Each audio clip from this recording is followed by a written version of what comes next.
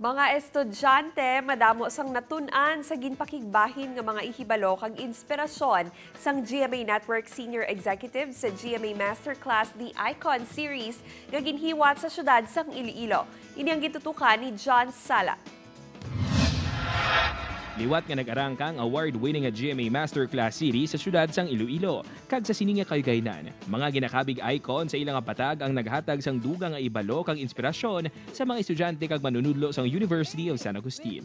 Mga estratehiya sa pagsulbar sang problema sa organisasyon kag mga pamaagi agud mapasanyog ang teamwork kag creativity sa trabaho ang ginpakigbahin ni GMA Senior Vice President for Corporate Strategic Planning and Business Development and concurrent Chief Risk Officer and Head for Program Support, Reggie C. Bautista. Sometimes it's not part of your job, but if you're asked to do something or if you can contribute something, go right ahead. Nangin exciting man ang diskusyon kaupod si GMA Senior Vice President for Entertainment Group, Lilibeth Gira Sunable. All ears ang mga estudyante sa ginhatang nga tips kag advice gikan sa isa sa mga utok sa likod sa mga dekalibre kag award-winning kapuso serye kaangay sang Mulawin, Encantadya kag ang nagtrending nga Maria Clara at Ibarra. You try to give it an edge or a +1. And that does not always mean that it has to be a different story, sobrang unique. It could be an edge in casting, coming up with a casting coup, putting actors that have not worked together in one show, making it interesting. Ginatagan man sang kaygaynan ang mga estudyante nga makapamangkot sa icons. Suno kay First Vice President kag Head sang GMA Integrated News, GMA Regional TV and Synergy Oliver Victor B. Amoroso. Paagi sa GMA Masterclass Series kinatagan sang pagtamod sang GMA ang paghatag sang dugang nga ihibalo sa mga pamatanon sa papel sang media sa pag-uswag sang komunidad. Over the years, we have had the privilege of hosting some of the biggest names who have shared their personal stories, discussed their creative processes, and provided valuable advice on how to navigate the complexities of the world.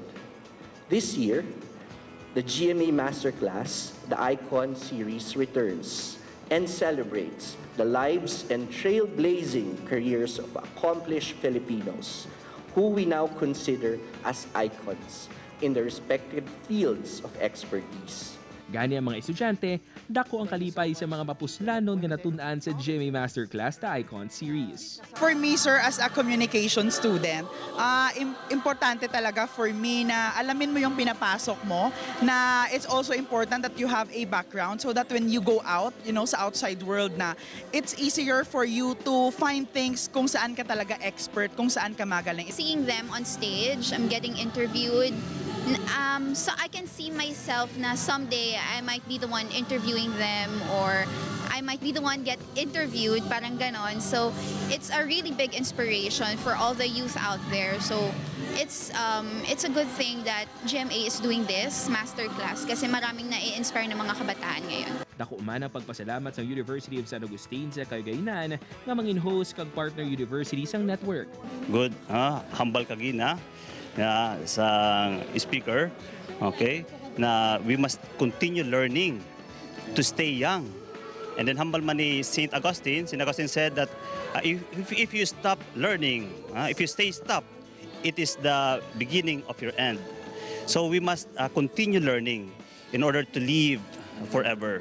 Magluwas nga madamo sang natun-an na entertain man ang mga estudyante kag mga tubalambong sa mga song number ni Kapuso OST Princess Hannah Priscillas. Ini na ang ika-29 nga leg sang award-winning nga inisyatibo sang GMA.